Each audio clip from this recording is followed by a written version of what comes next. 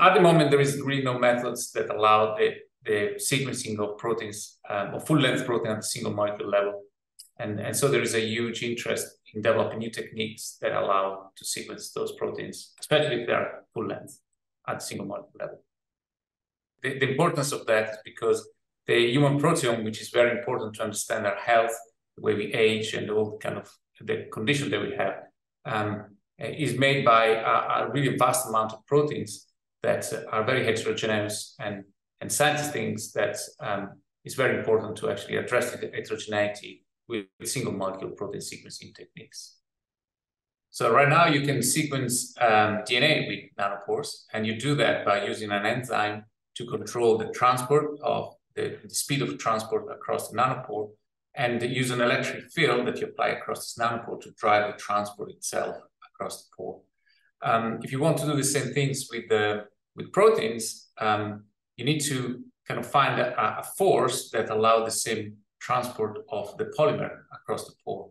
And because the proteins are not charged, you cannot really use the same physical mechanism that you use with DNA. You need to kind of find a new mechanism to allow the transport of protein across the nanopore. And that's why we look into engineering a force which is done by the water molecules and ion molecules that directionally moves from one side to the other of the nanopore. And we use this kind of force, which is called an electrosmotic force. The challenge was to engineer this force that is strong enough to transport this polypeptide across the nanopore, which up until now, it was not really known if you can do this. So in our study, we used the side K nanopore because it has a neutral barrel, meaning that it has no net charge. And this pore really enabled us to sample what we can do with the electrophoretic force and what are the limits of the electrophoretic force in polypeptide translocation. And to test this, we made model substrates, and because we could design them, we could make sure that they have no structure. So at least we avoid this problem for a bit. And the first one is a very heavily positively charged protein, S1, and the other one is tzatziki, which is of opposite charge, but less densely charged. And we could see that above a certain threshold, we could translocate S1. However, for tzatziki, we couldn't even see capture. So that's how much we can do with the electrophoretic force. And this shows that we really need electrosmotic flow. And to induce an electrosmotic flow, we have to introduce negative charges inside the side K nanopore. And we wanted to see how many charges we can introduce when we reach the limit of how much electrosmotic flow we could engineer. So we identified the best pore by doing this ion selectivity measurements. And the higher the selectivity, the higher the electrosmotic flow. At least it's an indirect measure. And we noticed that if the charges are too close to each other, as already shown by the 3 aspartate mutants and also by the 4 aspartate mutants, then we have less selectivity. And therefore, we need at least 1 nanometer between the charges. So placing these 4 charges 1 nanometer away result in the highest selectivity for this nanopore. And this is the nanopore we used for further experiments. So now, having established the best nanopore, we moved back model substrates to see if we get any improvement. And for S1, we observed acceleration, which is what we expect because now we have 2 forces acting together. And for tzatziki, we actually could capture and translocate. And this was a great milestone because we could translocate against electrophoretic force. So this really suggests that you only need electrosmotic flow, and the electrophoretic component is less relevant in the setup. But then we had an extra question whether we could translocate a substrate with consecutive negative charges, because this is something that can occur in nature.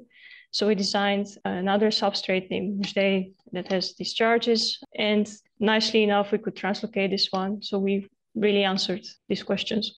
So now that we could translocate against the electrophoretic force, we could test more proteins, and we move towards more real proteins.